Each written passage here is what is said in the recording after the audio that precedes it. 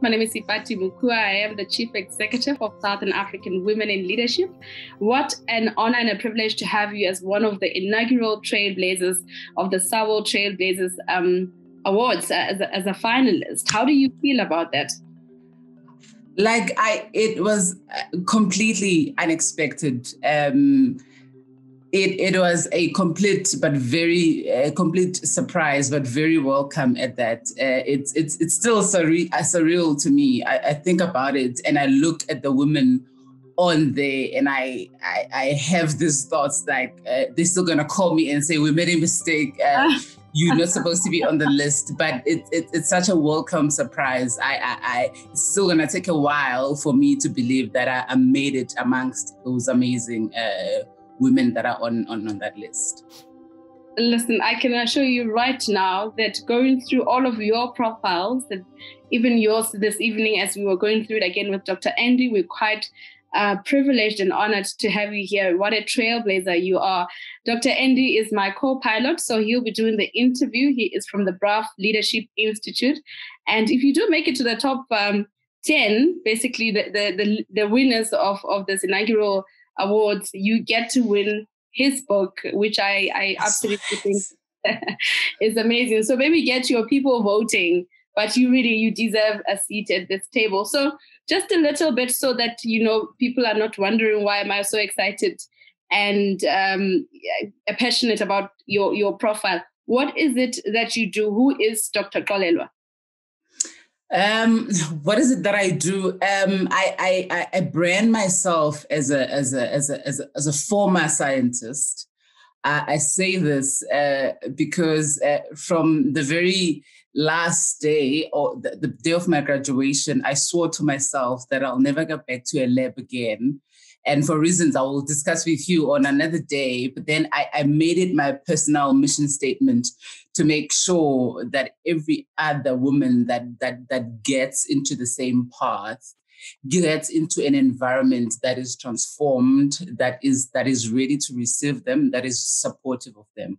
So I'm a scientist by training. I have a PhD in chemistry from the University of KwaZulu-Natal. And but what I've diverted into is mostly research and innovation management. So from my graduation, I have taken that path to make sure, as I've alluded to earlier, that the research space is ready, especially for Black scientists, for young scientists, for upcoming young women that have a voice, that have a skill, and just to make sure that those platforms and support are there for them. So that's how I describe myself.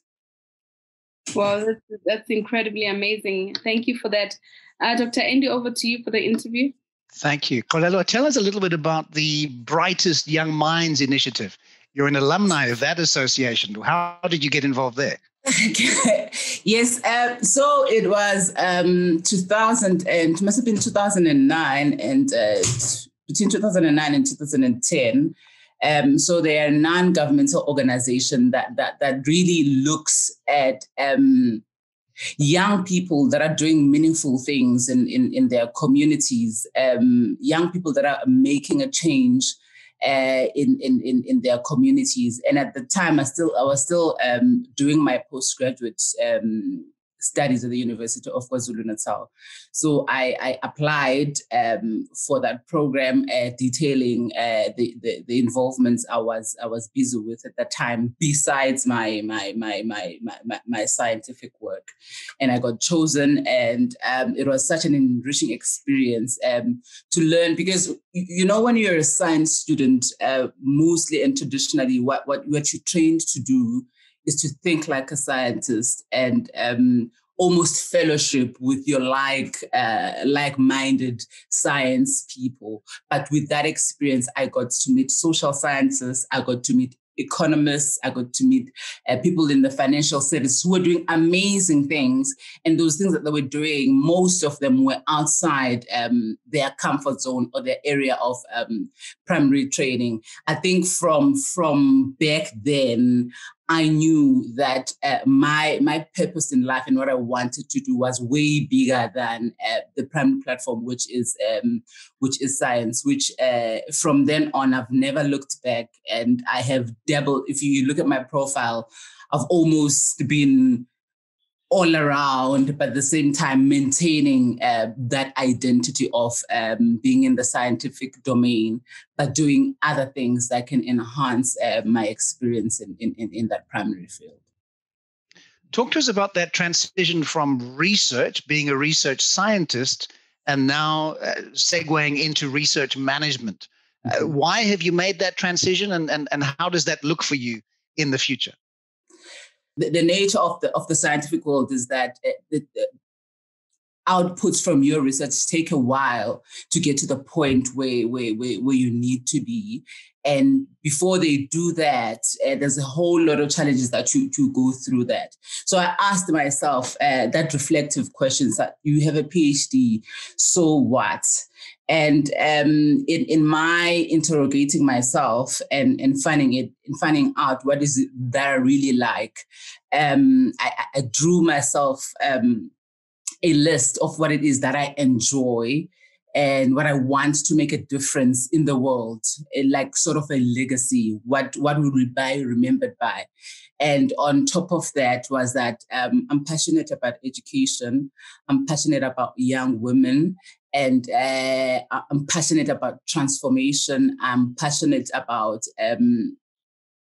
just being intentional about changing the status quo in terms of research. So out of those pillars, I said maybe my role, maybe where I will find the most joy is to make sure that that sector or that space is ripe and it's ready, especially for young Black scientists, which is not transformed at this point. And I live every day thinking and asking myself, have you made a difference in somebody else's life with the decisions that you have taken? Would it be a better environment for young upcoming scientists? And I think that gives me meaning that beyond the scientific body of knowledge that I possess, do I make it a better environment for young women who want to venture into this space, who want to make the changes that I think science and technology is able to do? And my answer is that every day, yes, we continue. There's still a long way to go. But for those that have made that decision for themselves, they need people like myself to make sure that they have a better experience, they have a more transformed, they have a more inclusive environment. They have a voice. There's somebody who looks like them and sounds like them that understands their journeys, that understands their challenges, and that champions for their challenges to be on the main table of decision makers. So that has been my thinking with regards to the change of career path.